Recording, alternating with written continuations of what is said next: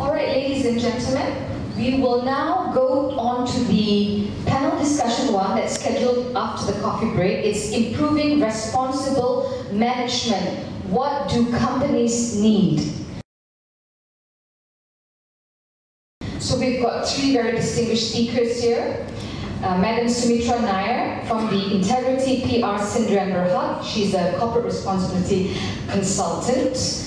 Then we've got Yang Berbahagia Datuk Jaafar Indot. He is the founding president and CEO of Malaysian Alliance of Corporate Directors, or MACD. And we've got Mr. Gerhard Weiss from the SCP Policy Support Malaysia, and he's a team leader for this SCP Policy Support Malaysia. We would like to invite you, madam, to start.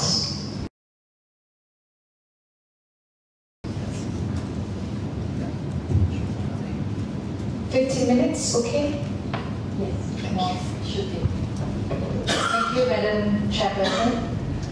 Very good afternoon to Yang Berbahagia Datuk Jaafar Indot, Mr. Gerhard Weiss, ladies and gentlemen.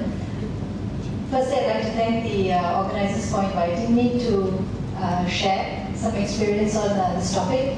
When I was actually invited to speak, I used to be the head of corporate responsibility at Digi Telecommunications. This was a few months ago. Since then, I've actually left Digi, and I'm hoping to help other companies to pursue the CR agenda as well. So I've actually started on my own, and I'm with now my own organization called Integrity. So the topic today, without further ado, is improving responsible management. What do companies need? We go on to the next. Before I go into what is responsible management and why and what companies need, I think it's important to look at what are the trends out there that actually has brought about a much greater understanding, a more strategic understanding on the need for responsible management. And if you look around us today, these trends actually are creating not just greater demand, but also it is causing a greater expectation in terms of the resources that are required to meet these demands. If you think about it, we have more than 7 billion global population today, a burgeoning middle income consumer profile, new consumer profiles, and you have more and more people living in the cities. You have climate change and global warming being precipitated. You have all kinds of trends that actually are creating challenges for businesses, but also new opportunities.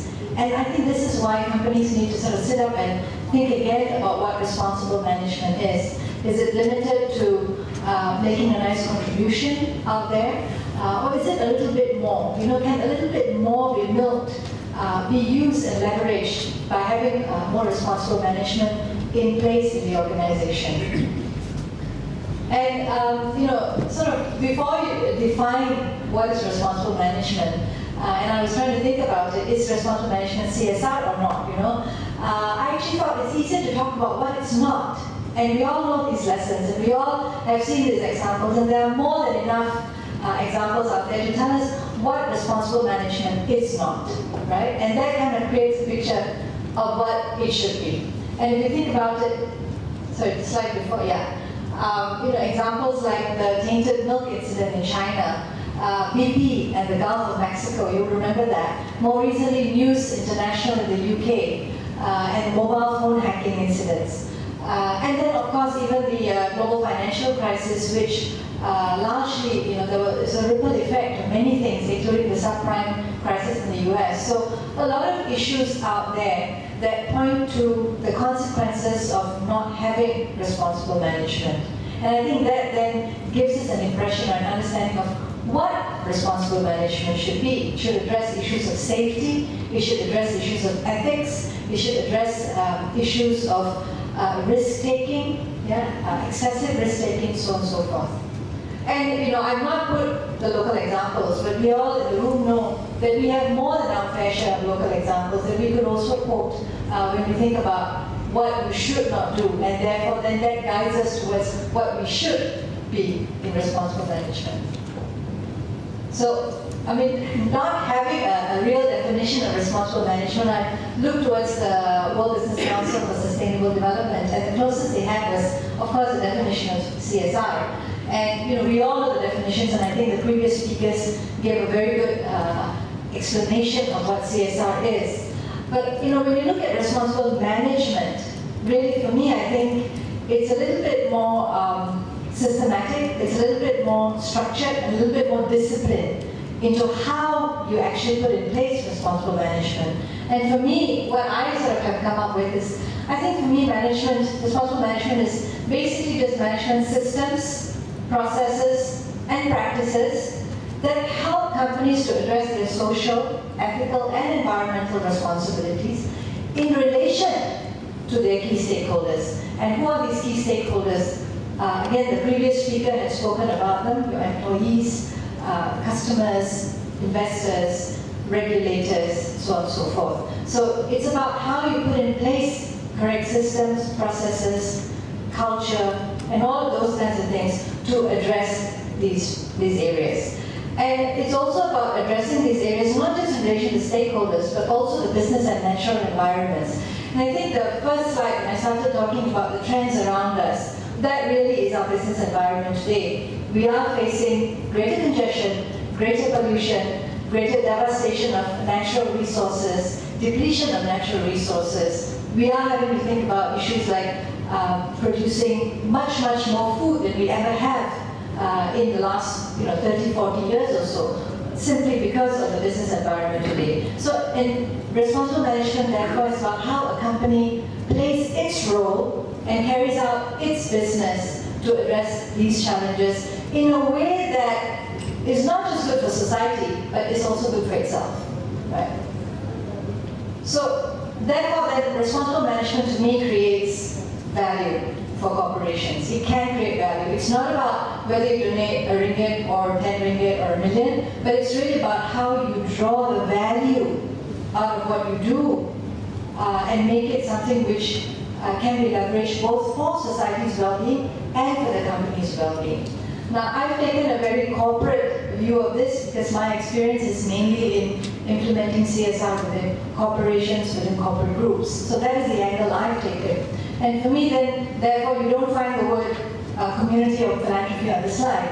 I probably should have had that word, but it's not here because for me, I think when you're a business, at the end of the day, you need to think about the bottom line. I'm not completely a proponent of Milton Friedman, but I think there is some truth to what he says. This is how business is doing business, right? And yes, it needs to do that in a way that doesn't harm the society around it, but at the same time, it needs to ask the hard questions about what does this mean for my business. So for me, it's really two-pronged. One is looking at responsible management helps to manage risks. Risks that go beyond financial risks. Risks that sometimes are a little bit new, and sometimes a little bit, a company that goes into it sometimes doesn't even realize it's a risk. They go into it not realizing that the risk is coming on board, right? And these could be risks that are not just to the reputation and financial, as I said, but it could be risk in the supply chain. 2-3 tiers down your supply chain. Could be risks that rest with your subcontractors that affect you at the end of the day. Human rights, that was spoken about earlier, even corporate governance risks, right? And regulatory risks, of course. These we are more familiar with. At the same time, how it can also create value is it also helps to sustain growth. And here what we can actually gain out of having a responsible management system in place is not just continuing to build on stakeholder trust. And when I talk about stakeholders here, I don't just refer to government, because I think in Malaysia, for a lot of people, when we say stakeholder engagement, people automatically think it's the government. But I'm using stakeholder here in the real essence of the word, which means employee trust, consumer trust, investor trust, all the different stakeholder groups that you have and how you build trust with them. And having responsible management practices in place actually does help to build that trust and sustain that trust, which at the end of the day, as we all know, is critical if we are to have a license to operate and if we are to have an acceptance of the organization within a society. The other one is how we can use responsible management to strengthen operational efficiency. I used to be with Digi, and I know session before lunch we had a speaker from Digi who I think spoke about the climate change program that they had done. And that was one example of how companies can use responsible management to strengthen operational efficiency.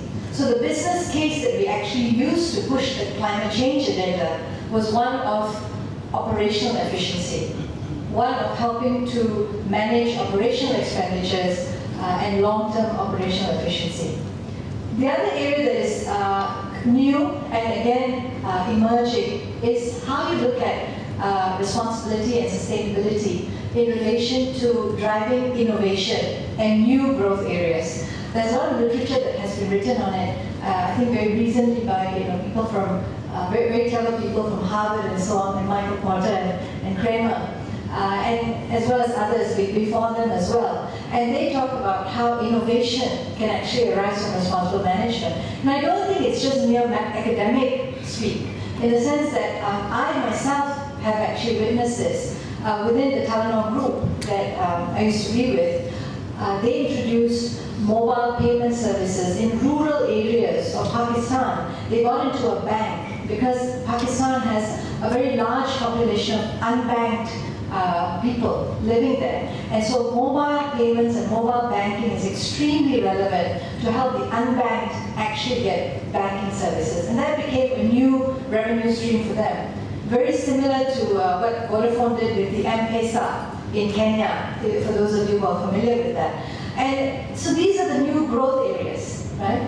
Another good example is GE and the Eco-Imagination product line that they have, where they basically are coming up with products that they say address future challenges, like energy efficiency, renewable energy, and so on. So these are new product lines that hitherto they would not have thought about. But the minute they put on that sustainability lens, that responsibility lens, suddenly these new